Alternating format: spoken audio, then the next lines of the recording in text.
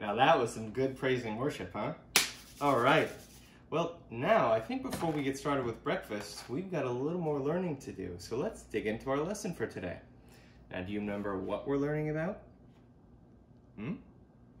Well, we're learning about how knowing God changes us. And last week, we learned what? We learned a little something about Moses and how knowing God changed him, changed his heart, changed everything about him, and he became a great leader for God's people.